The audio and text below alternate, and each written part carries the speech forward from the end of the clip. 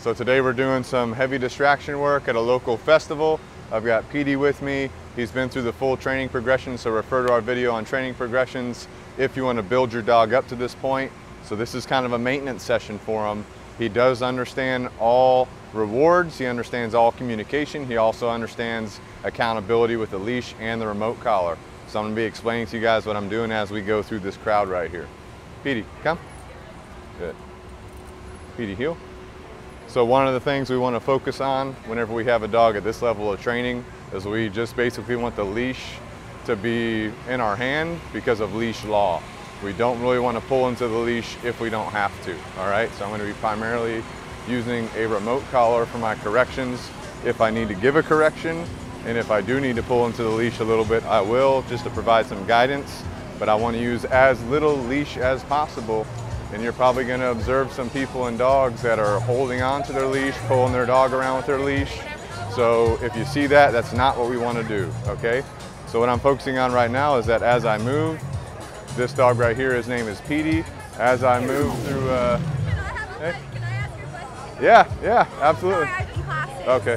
but they just refuse. They know it. Okay. They just do it when they want to. I got you. So. Well, in those cases, if they've already been through training, we can just do some refreshers. Okay, But perfect. shoot us a text or an email. We'll set that up and come over and visit All with right, you. thank you My so name's much. Chad, by the way. Hi, I'm Shauna. Nice to meet you. you. Yep. All right, so moving on here in the session, again, what we're focused on, we want to act like the leash is not even there. All right, if we have to give a correction with our dog out of position, we're going to say no, give a bump on the remote collar. All right, the other thing I'm looking for is his adherence to me, his positioning to me. So as I move through the crowd, obviously I'm having to stop, I'm having to move through people. So that's where that body adherence training really comes into play, is if we're moving around, we want to see him adjust, and basically we want him following our left leg. Now with that being said, if he does check-ins with me, if he gives me eye contact, if he's doing the right thing, I'm still going to be on my random reward schedule. Remember, at the end of our training progression, we are on our random reward schedule. So right now we're still doing our random reward schedule, so I can still reward him at any time for doing the right things. And so what that would look like is basically, you know, if he's in good position next to me, I can say good. I can give him a piece of food out of my bait bag for a food reward. I could also reach down and give him some physical contact for that physical contact reward, okay? But just the intensity of this crowd is what we're looking for. We're looking for that body adherence focus, and we're looking for those check-ins. Now notice my equipment layout. I've got my bait bag with my food rewards on my back, right, back of my waist, also poop bags in there, ready to go. And then I have his remote collar, remote actually on my right pocket for easy access. I am right-handed, so it's right here in my right pocket for easy access.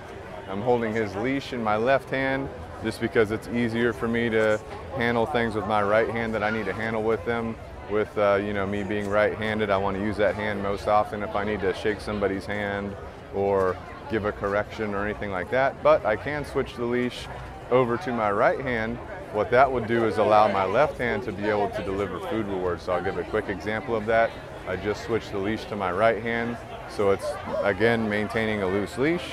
And right now, you know, he's looking around, taking everything in, but I could encourage him to look at me, Petey, and then once he looks at me, I can say good, and then I can deliver a food reward as I'm going here, all right? And that's how you would do that moving through a crowd like this. Now I'm saying his name, Petey, to basically entice him, to encourage him to look up at me, right? To give me that eye contact. And as I'm going through the crowd here, I'm just looking around myself, looking for different people moving around, looking for different dogs. There are the possibility of problem dogs in the crowd. You know, there's the possibility that someone brought a dog out here that shouldn't be out here. So with that being said, I'm keeping an eye out. If I see those types of dogs in the environment, then I'm just going to keep moving, okay? That dog that just came up on him and sniffed his butt, right? That was pretty disrespectful for that dog to be doing that. Petey turns around and looks at him.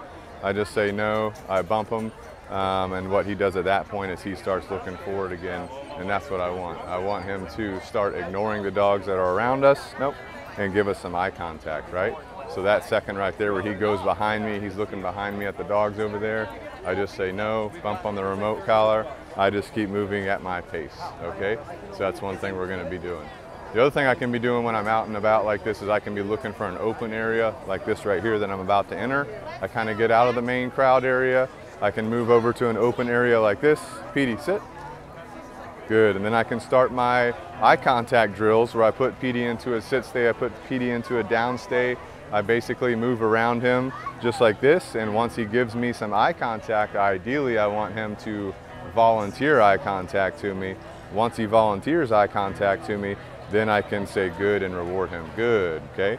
But just because of the intensity of the crowd and everything going on around us, it may take him a minute to give me that eye contact, right? But once he gives me that eye contact, I'm gonna say good, reward him to make that eye contact stronger, especially in distracting places just like this, okay? So notice how he's looking around, he's not really looking at me. I don't wanna beg him to look at me, I just want good. I just want him to make the decision to look at me. And he did that for a second and then he looked away, okay? So if he does that, looks away, I'm still going to reward that because I want to increase the likelihood of him giving me good eye contact, okay? Petey, down. Okay, so we just had him in a sit stay for a little bit, doing some eye contact. The down stay is going to be more comfortable for him long term. The sit stay is fine, but it does take more work for him to actually perform that sit stay. Notice how he's kind of sniffing around on the ground. If there was something sniffing around, if there was something on the ground that he was sniffing around at, I could say no. Bump if he was about to get something that he shouldn't be getting, like a piece of trash or maybe something that's on the ground. But again, all I'm focused on is moving around, waiting for him to give me the eye contact. As soon as I get the eye contact, I say good, I reward him, good, okay? The next thing I'm gonna do real quick, moving out of this area right here, moving away from the eye contact drill, I'm gonna call him to me and I'm gonna call him to a heel position, okay? Petey, come. Petey, heel. Good, so what I wanna see him doing, because we've practiced everything away from the heavy distraction, I wanna see him come on command, and then I wanna see him put himself into that heel position on command. Right, now I can proceed with moving through the heavy crowd, and again, focusing on that body adherence, focusing on different things that are going on around me, okay?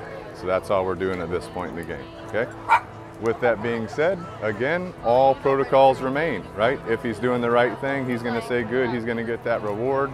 Randomly, if he's doing the wrong thing, I'm gonna say no, I'm gonna give him a bump. Again, we have this dog that's kind of coming up behind us, sniffing, whatever. So if he looks at it, I can say no, bump, like I just did, and then boom, Petey should be looking away from that dog. I basically want you ignoring the dogs that are going on around you, okay? So anyway, this is just an example of a heavy distraction area that you could be going to with your dog. Hopefully you guys found some good feedback and things you can be doing with your dog from this video. As always, leave us a comment, let us know what you want to see on the channel, and we'll see you guys next time.